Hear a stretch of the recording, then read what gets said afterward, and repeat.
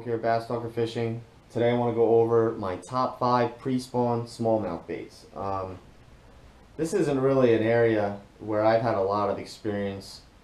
This is the first year where I'm able to actually fish for smallmouth on lakes. Never really done it before. I didn't have the lakes near me that I could get on with a small boat to fish for smallmouth, but it's fun. And I've already determined what my favorite baits are for the pre-spawn and what I feel work the best for me. But number one, without a doubt, is a jerkbait. I throw 2 types of jerkbaits, both Strike King KBD jerkbaits. I have the shallow and the deep. The deep has a bigger bill. They also have a little bit different stance when they're resting in the water. The shallower one sits almost perfectly horizontal, where the deeper one kind of has a nose down approach. It's just the way they're weighted, but I've caught fish off both of them. I've caught good fish off both of them. I actually caught my personal best smallie this year off the KBD deep, and I caught a really nice my biggest largemouth of the year was caught off the KBD shallow. So very good baits. They're great baits in the spring because you can fish them any speed.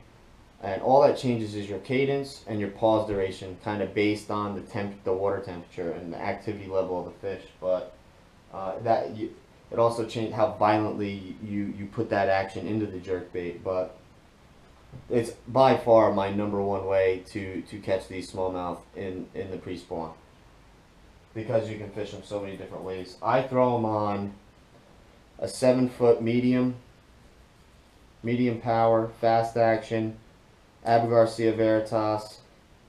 This one's the original. I actually like the 2.0 better because I feel like I like the action of the rod better. But and I throw them on 12 or 10-pound test, P-line, 100% fluorocarbon. This year I've been throwing them on 12, both of them. Last year I think I threw my deep ones on 10 and my shallow ones on 12, but the P-line 100% fluorocarbon is an absolute must for me. I've actually been fishing with a guy from my bass club quite a bit this year, and he's made the switch. And he has seen the difference firsthand, where he was throwing a different fluorocarbon, and he'd get it. We were roll casting under trees, and of course you're gonna get hung up in trees every once in a while. But he would get hung in a tree, and he'd have to retie.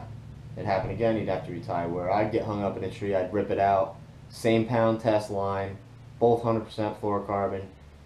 I don't have a nick, he has a nick. Or when we're fishing these around rock, and they're kind of coming, the line's coming against the rock, he's having nicks and having to retie, and I'm nick free. So P-line, yes, I'm working with P-line this year, but I've been talking about P-line for the last 3 or 4 years on this channel.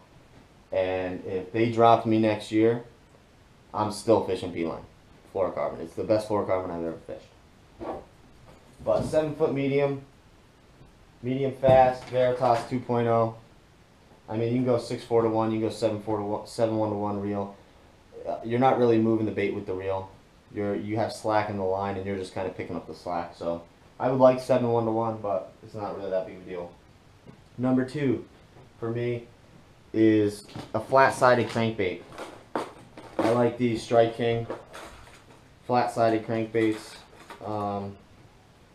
They get down, you could probably get them down 10 feet on super light line. I throw my crankbaits this year on 12, so I probably get it down to 8 or 9 feet. But that flat side, those flat-sided crankbaits have a really tight wobble, which the fish seem to like. You can throw that on a 7-foot medium crankbait rod, or a 7.5-foot medium crankbait rod, just to get the distance, because they are a little bit lighter. Obviously you're throwing them on I throw them on a crankbait reel. I'm throwing them on 12-pound test, 100% fluorocarbon. So that would be my number 2. Number 3 for me is a small swim bait. My swim baits of choice are 95% Kitech. This is a Kitech 3.3 inch, I don't even know what they're called anymore, swing impact fat. This is just a cheap jig head because I lost all my moon eyes and they're back ordered right now. So my jig head of choice, especially, I like 3.3 on pressured lakes. I prefer to throw a little bit bigger, but the last lake I was fishing, it's a highly pressured lake, so that 3.3 inch was getting it done. Especially, well, at least in practice, was getting it done. But I like to throw them on that VMC Moon Eye jig head. It's a really cool jig head. I don't love the keeper, but I just think having that Moon Eye gives you a little bit more realistic look, and on pressured lakes that's pretty important. But I mean, what can you say about Kitex? Kitex are the best swim baits on the market, period. When it comes to soft plastic swim baits, there's a reason why other companies are trying to imitate their design, because they're that effective. So that'd be number 3. Number 4 would be the good old Strike King coffee tube. Best tubes on the market. The best. Strike King does something with their plastics. That taste, it gets the bass to hold on to that bait. But I think you talk to a lot of people, and you talk to a lot of people that aren't sponsored by any soft plastic company, and coffee tubes are going to be number 1. I guarantee you there's a lot of pros out there sponsored by other companies, and they still have Strike King coffee tubes in their boat. But great baits. I'm not great with tubes yet. I haven't really had a lot of time working with them, so, but it's definitely a bait I want to get familiar with, confident with, and definitely get very proficient at throwing. Number 5 would be, especially for smallmouth, a nice small football head jig, especially when the water's really cold, where those fish are still on those really steep banks, those chunk rock banks. I like having a football head jig, but I like it light so it doesn't really settle in the cracks and crevices, and it's a smaller profile so that those smallmouth can eat it. I'll either fish it on a chunk trailer, or later in the year when the activity level and that water gets up and activity gets a little higher, I like to throw it on with the Zoom Ultra Vibe Crawl, just because it has a little bit more action for the legs.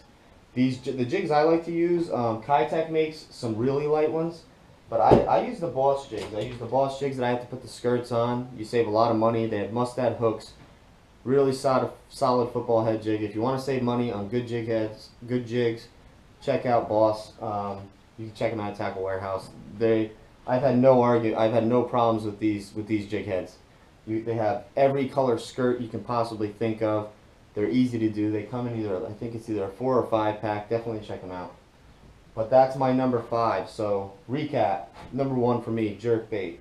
Number 2, the flat-sided crankbait, like the Strike King flat side. I think it's a flat side 1.5. 3 would be the small Kitech swim baits with a Moon Eye jig head. 4 would be the coffee tubes. 5 would be the football head jig, a small light football head jig, and all of that's getting fished on P-line 100% fluorocarbon always. So definitely check it out. Thanks for watching. Please subscribe, tell your friends, and we will see you again soon.